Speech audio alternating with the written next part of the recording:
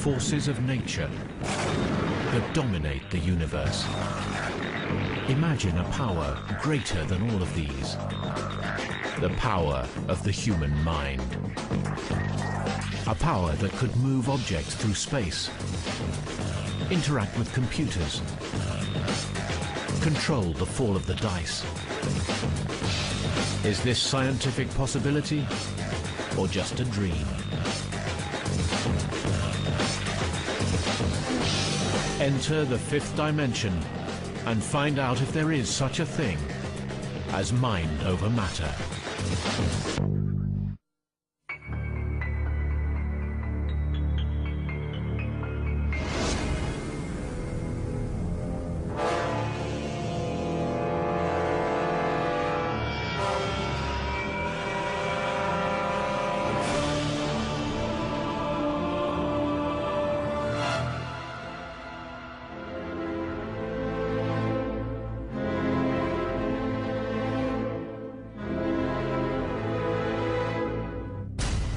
Can things be moved just by the power of the mind? Seeing the table move actually scared the hell out of me. It's clear that we were not lifting it with our fingers touching the tabletop very lightly. And this went on for about 3 hours in broad daylight. Scientists now believe we only use about 7% of our brain capacity. So what of the other 93%? Could there be hidden powers deep in the recesses of our minds? Imagine a power that could think photographs into existence, levitate at will, overcome the laws of chance and change the odds of winning at the casino. Anything is possible. It's doing something that science says it shouldn't do. Many have claimed these extraordinary powers. Were they all just clever frauds? Like plastic. It's gonna go now. Look. Or is there really such a thing as PK, psychokinesis, the power of the mind to control the physical world? Scientists everywhere are trying to unlock its secrets. From a physicist's point of view, it seems very unlikely that such events should occur. So this is real. These effects are incontrovertible. Psychokinesis has always aroused controversy in the scientific world. It seems to contradict the fundamental laws of physics. The cold light of science has exposed many myths, but not this one. In fact, new research is forcing us to face the possibility that there may be powers in the world that we have yet to understand. The idea that all life is interconnected is an enduring spiritual tradition. Now, one group of scientists think advances in computer technology may help them to prove it exists and reacts to major events worldwide. And this computer and the small box attached, codenamed the Egg, might hold the answer. But what kind of event could join minds together and trigger the equipment into life? New York, September the 11th, 2001. The tragedy unfolding will change the world forever. 50 kilometers away at Princeton University, the gauges of Dr. Roger Nelson's EGG machine are going berserk. Before the actual crash occurred, before about 9 o'clock, I knew nothing. I was happy-go-lucky. I was writing letters how the world was peaceful, right? Well, the world was not peaceful, and already the data, before I knew anything about it, the data were changing. For 5 years, Roger Nelson has been running the Global Consciousness Project. He collects data from what are called random event generators.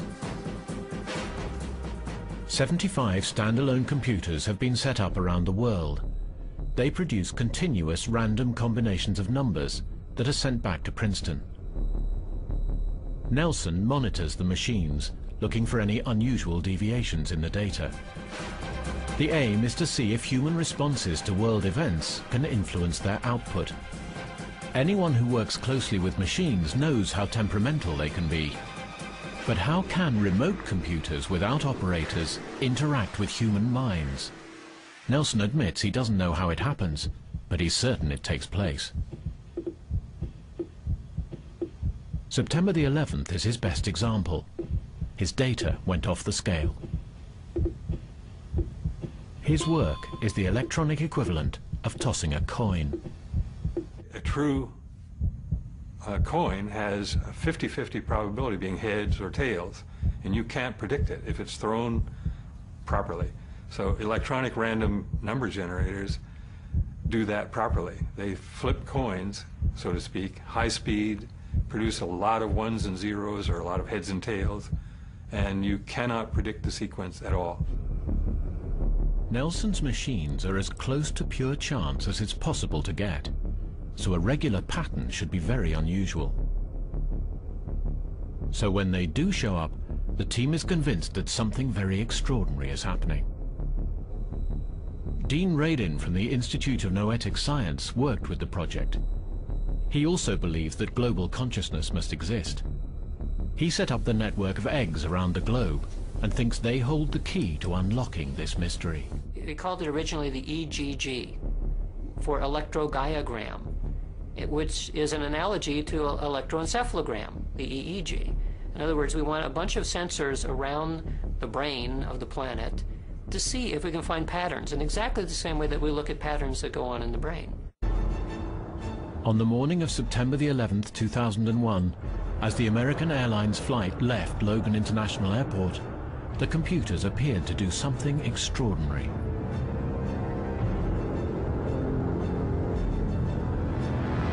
"4 days before September 11th, where the eggs are just doing what they normally do, nothing. They're wandering randomly. And then all of a sudden, on September 11th, there's a trend that takes off, which is extremely unusual. The random event generators began to synchronize, overriding the laws of chance. Could this have been connected to the attacks?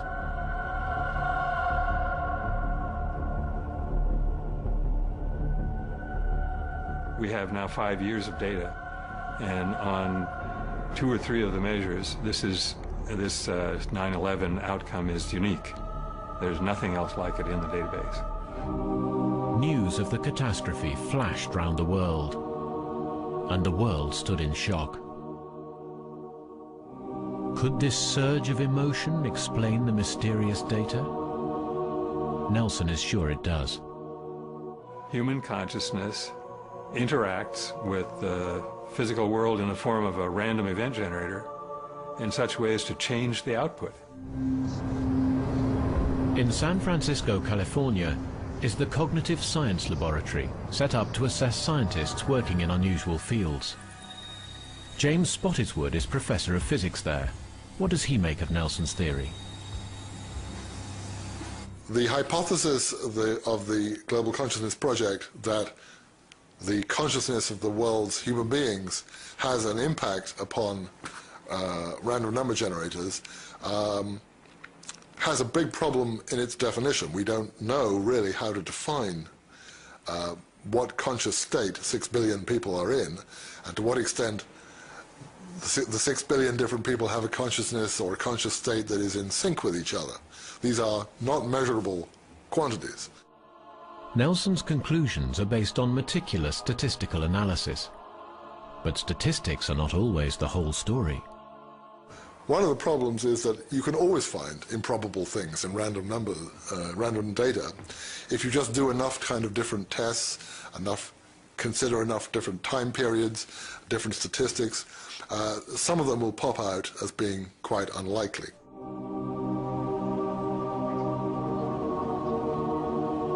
If the machines did register human responses, can this be seen as proof of the power of the mind over matter?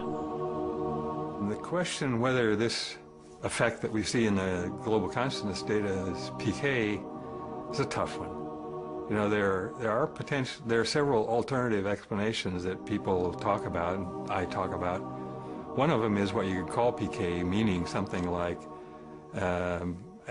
something comes out of our minds as a group and changes the way the REGs work. Science has long been trying to make sense of the paranormal. At the University of Maryland, Professor Steve Broad lectures on the history of psychokinetic research. As I said, some people regard repeatability as a criterion for distinguishing science from non-science, so that any branch of science that doesn't offer repeatable experiments doesn't count as a legitimate branch of science. And one of the problems of assessing psychokinesis is that it's very difficult to repeat or replicate individual experiments. One thing that interests Broad is that the birth of modern science and fascination with the paranormal seem to go together. The golden age of large-scale or macro PK was during the spiritualist movement, roughly between 1850 and 1930. It's not so much that it was hip to be a medium, but it was certainly acceptable to be a medium during that period. 19th century British physician Sir William Crookes was one of many respectable scientists excited by the paranormal. He focused on Scottish medium Daniel Douglas Hume, famous for playing his accordion without touching its keys. For one test, the instrument was isolated in a cage, but somehow it just kept on playing.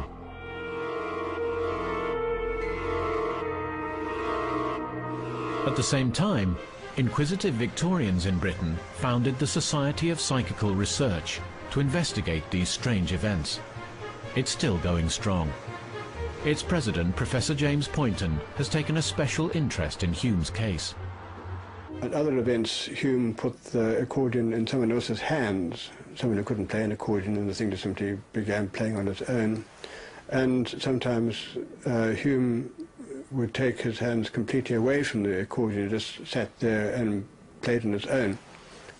So there was no set accordion that could be said, oh, well, this is a trick accordion, it's got a machine inside and it plays automatically, because that wasn't the case. Eusapia Palladino was an Italian woman living at the same time. She too had apparently extraordinary talents. Countless reports document her ability to make tables glide unsupported through the air.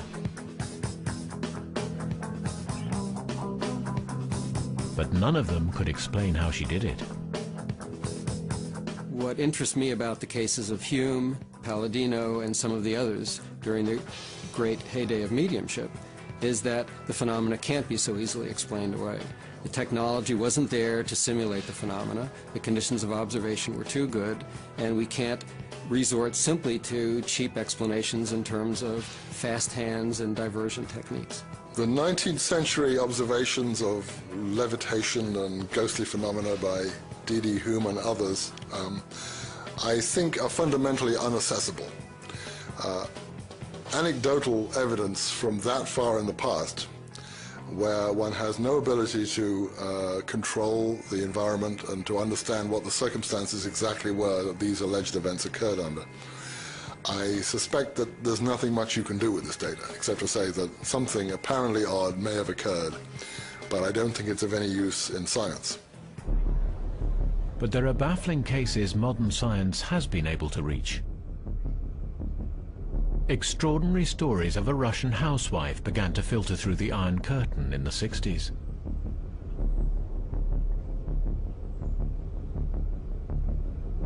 "33-year-old Nina Kulagina claimed psychokinetic powers.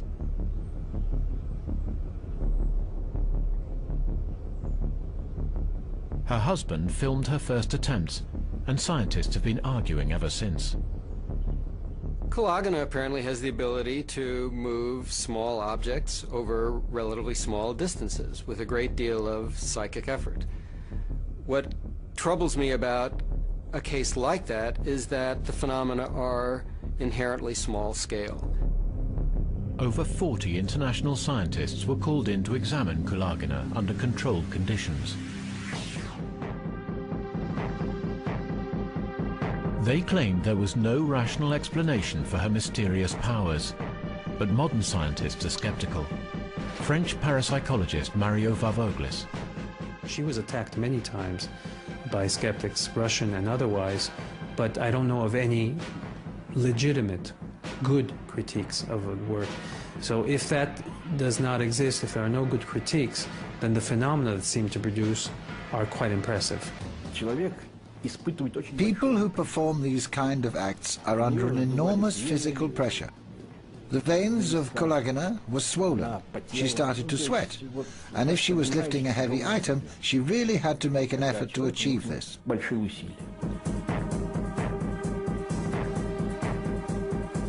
Dr. Rishkov and his team built an airtight glass box for the experiments. This was to prevent any possibility of her using magnets or an electrostatic charge, or even blowing objects with her breath. Again, the results were startling.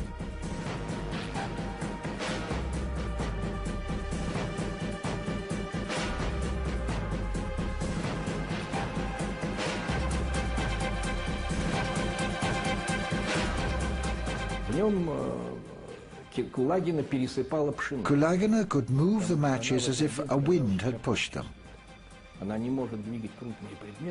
She didn't feel too well that day and did not want to experiment with larger objects. But through the glass box, any form of physical manipulation would have been impossible.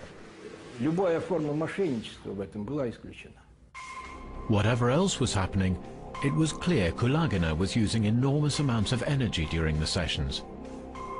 She lost weight. She complained of headaches. During one PK test, her pulse rate soared to over 200 beats a minute. Her brain activity registered 4 times normal level. Usually she only gave sessions after many hours of careful preparation, which made some critics suspicious. But one day she was caught off guard. In 1974, 2 German scientists paid her a surprise visit. Psychologist Jürgen Keil from the University of Tasmania was one of them. Als wir dorthin kamen, war sie zunächst etwas zögernd, aber als sie dann erfuhr, dass überhaupt niemand etwas von dieser... When we arrived, she hesitated a bit, but when she heard that nobody knew of the whole thing, she was very friendly and invited us to come in and invited us to stay to have dinner with her. And she even started to move things while we were still eating. Wie wir noch sozusagen beim Abendessen waren. Kyle filmed Kulagina at work in her own home.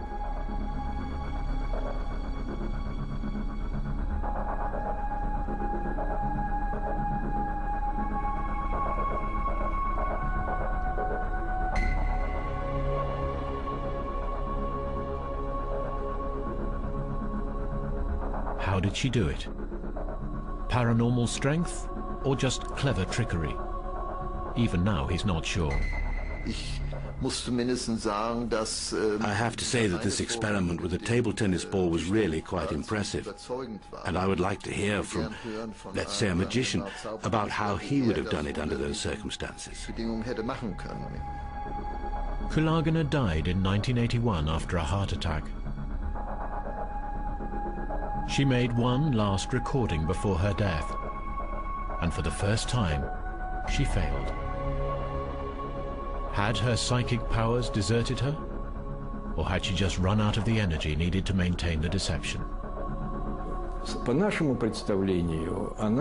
In our opinion, she was a true phenomenon. I think these kinds of skills are inherited. This phenomena is a talent that you are born with. You can't learn it.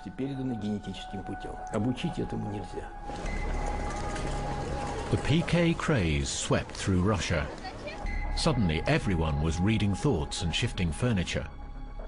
No one matched Kulagina's skills.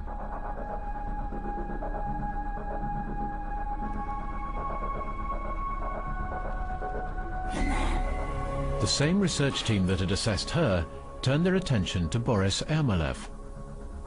He claimed he could suspend objects in mid-air using only the power of his mind.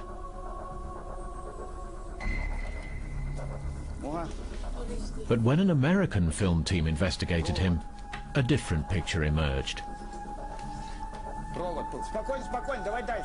Under the bright lights and on camera, the trick was exposed. In case his psychic powers failed, he had fixed a fine thread between his knees to create the illusion of objects floating in mid-air.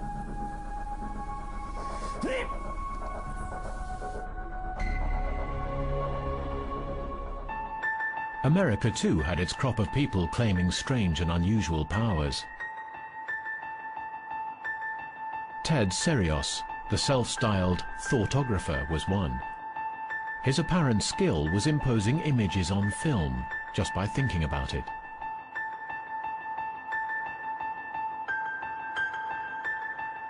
Professional photographers focused on Serios' black gizmo, a black paper cylinder which he placed against the camera lens and stared into. One of the standard myths about Serios is that his anomalous images were all produced through holding a gizmo, which is a rolled up piece of cardboard, in front of the camera, in which allegedly Ted would conceal some sort of transparency that would then be recorded on film. The photographers maintained substituting a prepared transparency could be done easily, and the result on film would be the same. It's a nonsensical explanation. It doesn't even begin to approach an explanation of the very best cases. For example, there were many cases where Ted wasn't even near the camera, where he held no gizmo whatsoever. Then, in 1974, the most famous PK practitioner of all arrived on stage. Uri Geller had always known he was different. The first time that I realized that I had something very strange, maybe even unique, was when I was 4 years old. And I was simply eating soup in my mother's kitchen in Tel Aviv, where I grew up. And suddenly, as I lifted the spoon towards my mouth, it actually started bending and it broke in half. On German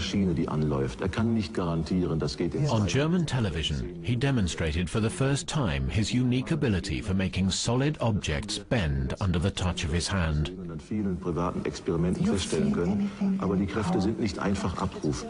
Yes, you feel it? When I realized that I can bewilder and astonish and amaze and shock people with my abilities, I realized that I can make money with it. Please, please.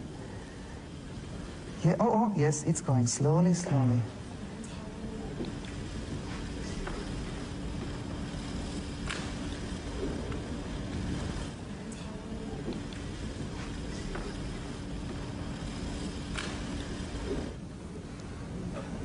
Please.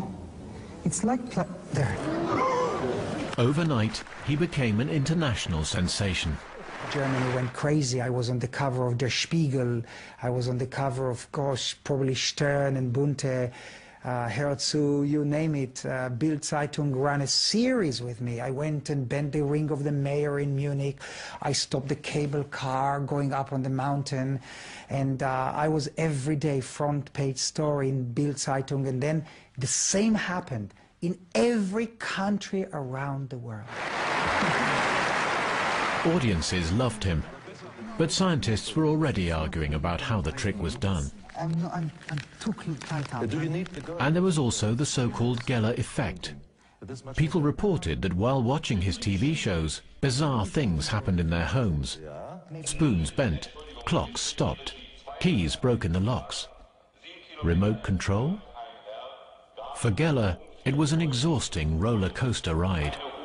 Yes, I was earning a lot of money, and that's what I did. But then, one day, suddenly it hit me back, and I couldn't handle it anymore, and I was blown apart. I became addicted to bulimia, and I was killing myself. I was depressed. I had panic attacks. I had anxiety attacks. Will you welcome, please, Uri Geller. An appearance on the Johnny Carson show through Geller. Expecting to be interviewed, he was unexpectedly confronted with a collection of objects. Nice to see you. Thanks. We have only met... This scares me. This scares you? Well, this is we just got some things together here. All right. You know, I'm surprised because before this program, your producer came and he read me at least 40 questions you're going to ask me. Well, I can ask you all kinds of questions if you'd like me to ask you questions. I have to have time, and you don't feel what, strong tonight? I don't feel strong. It's not all tonight. Right now, I'm feeling being pressed, and then I can't. Well, I'm not trying to press you. I really not. No, you're only telling me, well, will you try that or that or that? Well, I thought that was the idea of No, I'm not trying to put you down. Part of the problem is that it's such an uncontrolled situation that you have a person manipulating a piece of metal back and forth for many minutes. You can't measure easily what's going on in the metal while they're doing it. So you're separated from the, as a physicist, you're separated from measuring the event very easily. The skill of a magician is to create illusions. And if we know how it was done every time, the magic would be lost forever.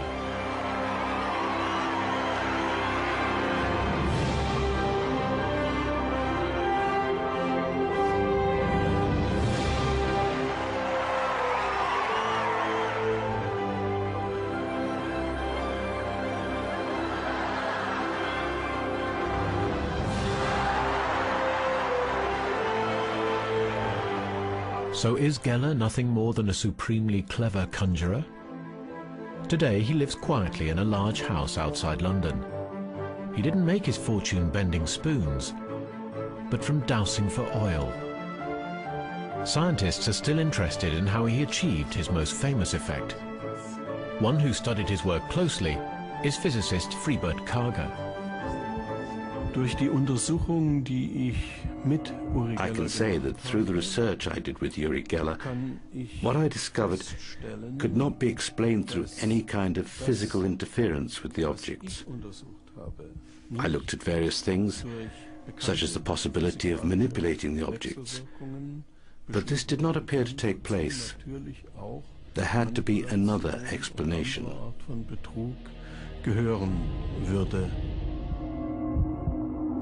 Many have tried to expose Geller as a fake, but to this day, nobody has really succeeded. What he does defies logical explanation. Karger thinks science is approaching the problem in the wrong way. I think we can establish that this phenomenon does exist. It's a reality. But you can't describe how this takes place through the language and theory of physics. And now, let me show you what made me famous. It's unbelievable, but it was a spoon. And this is what I did. What happens here is it becomes almost like, yes, you see, look, the handle is becoming soft, almost like plastic, because the metal is being changed. The molecular structure, see, it's very soft, it's like plastic. It's going to go now. Look. I think it's most important that people research such phenomena and then try to find a model in the physics that fits to the phenomena. The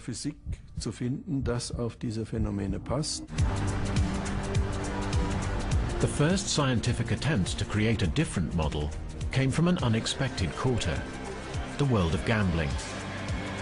Every year, millions of people try their luck and live their dreams in the halls of Las Vegas's casinos. There are fortunes to be made and lost, and strict security ensures there's no chance of cheating.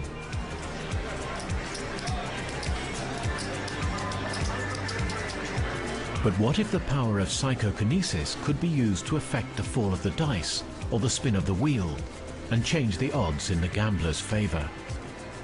70 years ago, one man tried his luck when he approached Joseph Rhine, who worked at Duke University, North Carolina.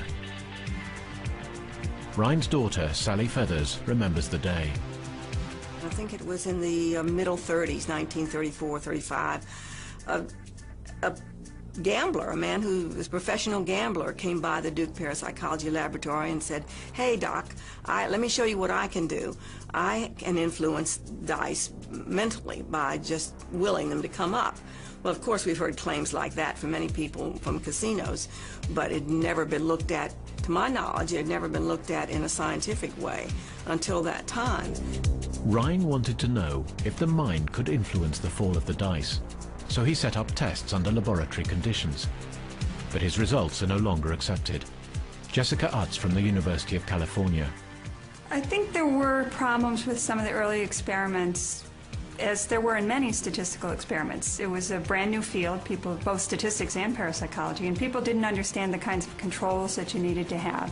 So, for example, it may be that certain faces of the dice way more than others. And those kinds of things were not taken into account. Rhine wanted to see if it was possible to do what any gambler wants. Make the machine throw the winning numbers just by focusing on it. Surprisingly, some of his results suggested that it really was possible to affect the way the dice fell. Very interesting to have this store come up. In the case of the PK dice experiments, the effect itself is quite small, and yet it's statistically significant. The practical significance or practical importance, I think, comes from the fact that it is doing something that science says it shouldn't do. And so even though it's a very tiny effect, that may have huge significance in terms of trying to rewrite the laws of science. Rhine's work quickly hit the headlines.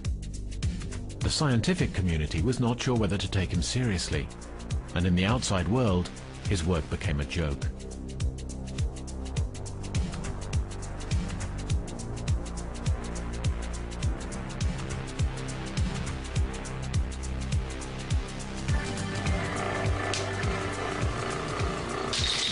However, one scientist believed Rhine was onto something.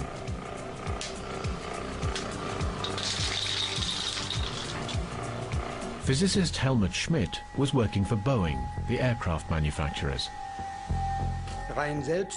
Rhine himself did dice experiments, and it seemed just sensible to me to repeat these in a more respectable setting, if you like, by using electronic devices. So Schmidt developed an early random event generator. So I took a Geiger counter which was connected to a weak radioactive preparation. This was connected to a speaker which would read the responses of the preparation in a random order. I would then use this series of sounds as the basis of a random generator. Determined to make the best use of modern science to unlock the secrets of psychokinesis, Schmidt worked from home, funding his own equipment. The outcome was a machine based on a light system. Here we have a basic generator that creates a series of ones and zeros. They get translated into a light that rotates clockwise or anti-clockwise. And the participant's job is to change the direction of the lights by influencing the random generator to produce more ones than zeros. Schmidt asked his volunteers to focus on the lights.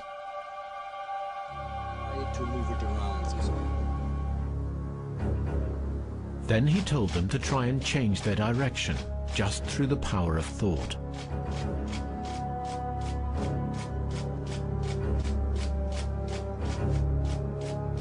The similarity of the results from the two sets of experiments with lights and dice was remarkable. Schmidt's data clearly suggested that his subjects were influencing the way the lights moved round the dial, just with their minds. Schmidt knew what he had found could be vital to Boeing, so he took his results straight to them. Then I could go to the people at Boeing with confidence and say, yes, it is something very basic that we don't know much about yet. But look, we've done some experiments, so let's repeat these experiments from the viewpoint of a physicist. What Schmidt had realized was that every electronic device is a potential random event generator. The cockpit of an aeroplane is full of such instruments. If the pilot's mind affected them, it could be highly dangerous. At first, Boeing supported his work, but later withdrew. The chance of such theoretical dangers becoming real seemed too remote. Schmidt remains convinced by his results. I have no doubts about the existence of psychokinesis, but I quite understand the doubts of my colleagues.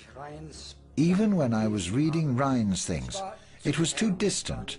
It didn't really mean much to me. and I was only convinced when I did my own experiments. At Princeton University, other scientists were also beginning to take an interest in psychokinesis.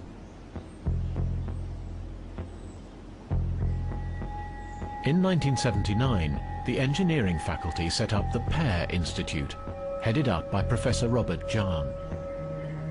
The word PEAR is an acronym, P-E-A-R, P for Princeton, E for engineering, A for anomalies, R for research. So we are a laboratory in an academic environment that is attempting to study the engineering aspects of anomalous mind-correlated phenomena. Once again, it was an aircraft manufacturing company that was interested in these strange forces. The first major supporter of the program was James S. McDonnell, the patriarch of the McDonnell Douglas Aerospace Corporation. The company had recently experienced a series of mysterious fatal crashes. They needed to find explanations. Could PK be the cause?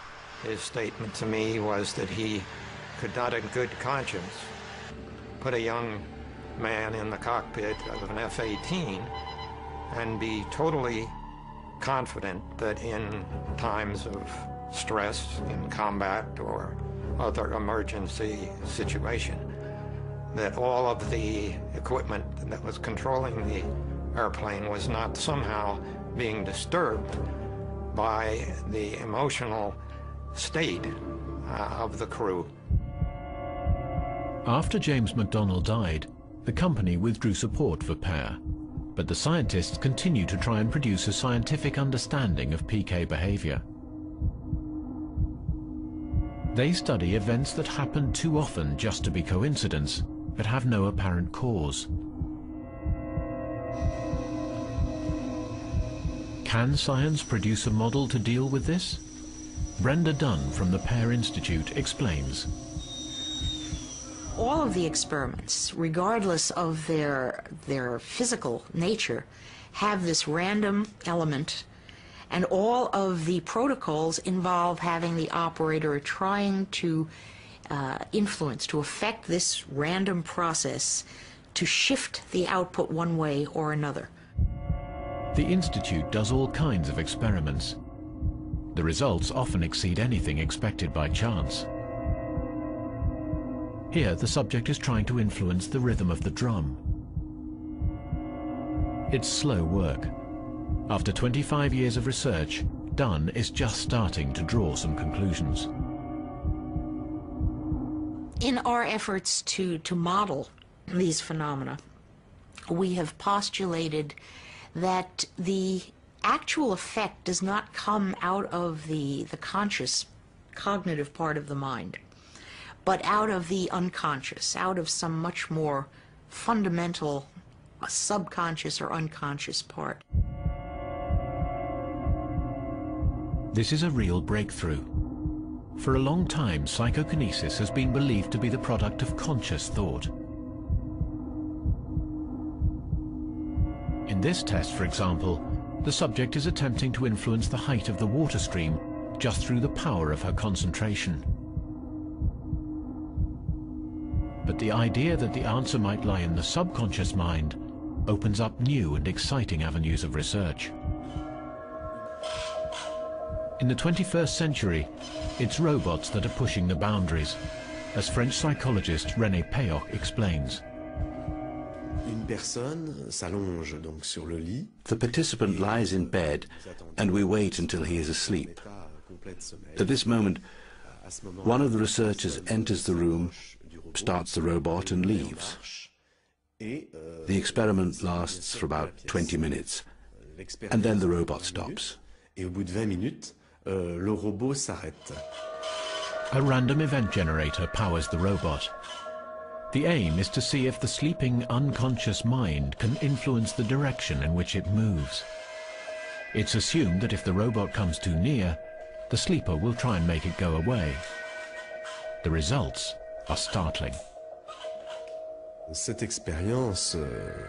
These experiments appeared to show that it was possible for a sleeping human being to unconsciously influence the generation of chants inside the robot, and hence change its direction. Payok's recordings show the path the robot takes, and it seems to show that when the robot gets too close for the sleeper's comfort, it moves away in a defined direction. Is it really driven by the power of the unconscious sleeping mind? In Princeton, Dr. Roger Nelson also thinks intuition might be the key to unlock this mysterious side of the human mind.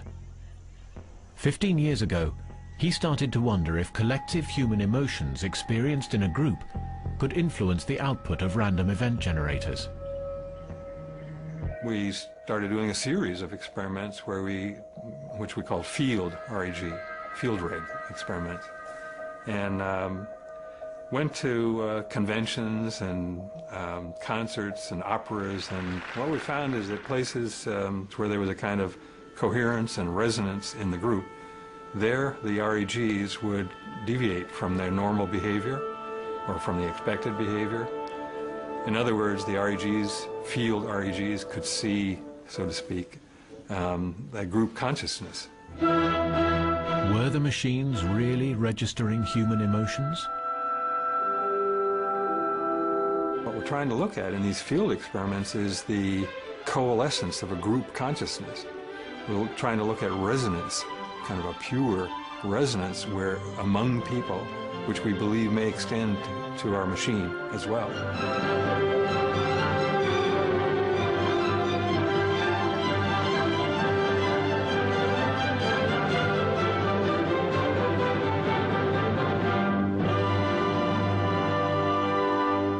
So after many, many experiments like that, it became, you begin to think about other possibilities. What about running two of these things?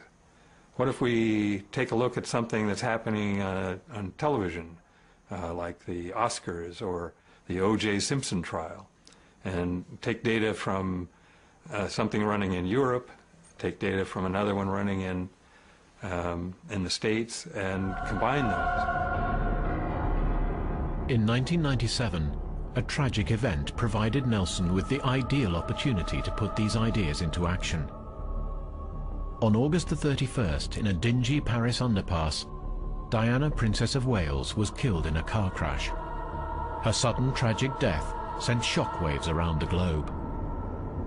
Diana was killed, and that was, as you know, as everybody remembers, it was a point of focus for really large numbers of people. And I, again, organized a group data collection on the day of the funeral. And we had, I think, 12 or maybe it was 14 REGs in Europe and the United States. And all of those data were combined, and we got a large effect. In the wake of Diana's death, public grieving hit unprecedented levels. Were these intense emotional responses powerful enough to influence physical matter? For Nelson, this surge in global consciousness opened up a whole new avenue in his research. Not long after that Diana incident, I brought physiologists who think about brainwaves and parapsychologists who think about mind-matter interaction, brought them together, and Dean Radin and Dick Bierman and I were standing in a hall talking about, the possibilities, and Dean said, why don't we make a world EEG? He's talking about something like the electrodes that go on a person's skull. Now, instead, you put REGs on the whole Earth as if it was a giant brain. And that's what we did. The result was the Global Consciousness Project, with random event generators set up in 75 different locations across the globe. Roger Nelson has been meticulously analyzing the data for 8 years. and he has become convinced human responses to great world events are being registered by his machines.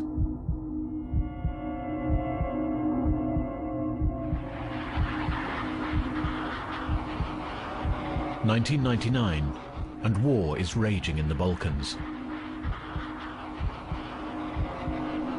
In February, NATO starts to bomb Yugoslavia. As with September the 11th, REGs around the world synchronized their responses to this critical event.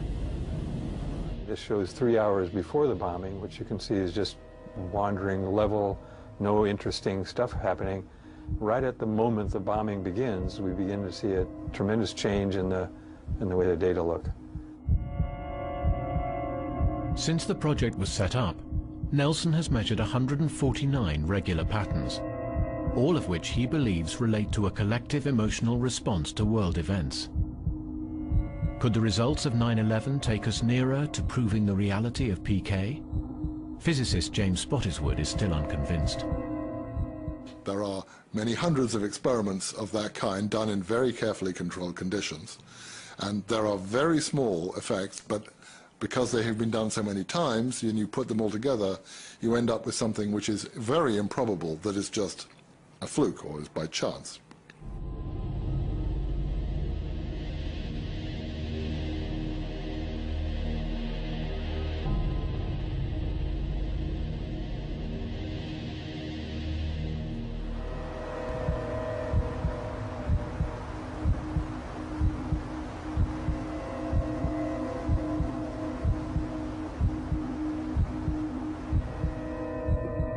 Do I think that there is evidence that PK exists?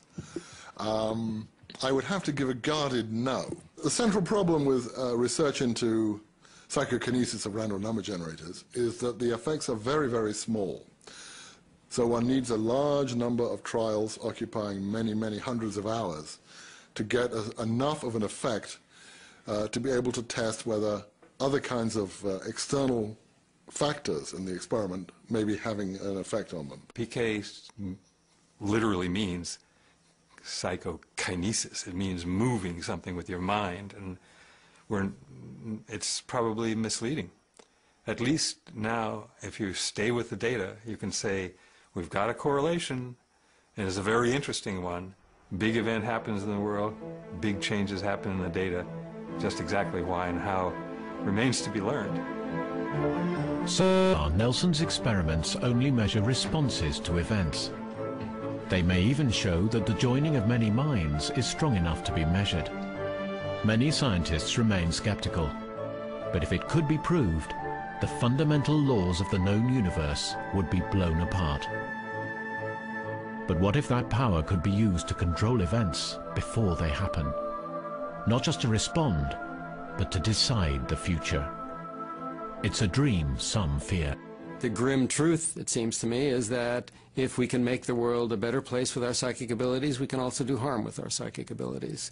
And the real lesson then may be that we just need to work on our own self-control.